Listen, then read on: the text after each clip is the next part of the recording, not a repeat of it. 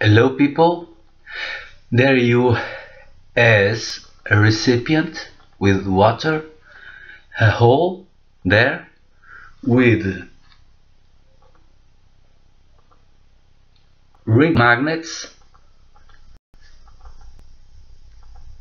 ferrofluid, okay? A hole there with water. Now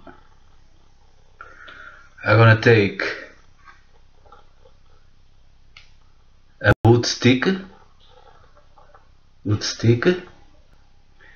put them in the wall and see in the other way the wood stick, and now I pushing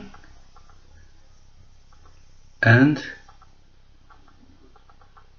it passed through the wall. Do you see it? Another one,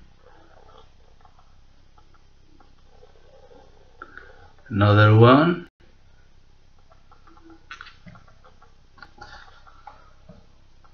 another one here,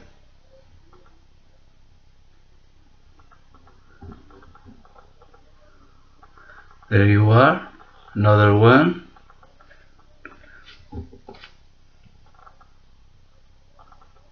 So there you are. What's the problem here?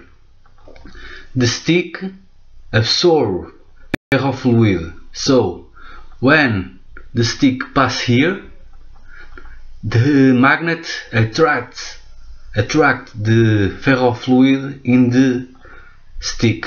So we must find another material that's float and ferrofluid don't absorb ferrofluid. Let's see again. The stick floating, another part, another one, but ferrofluid gonna attract the stick because the stick absorbs ferrofluid and magnet attracts.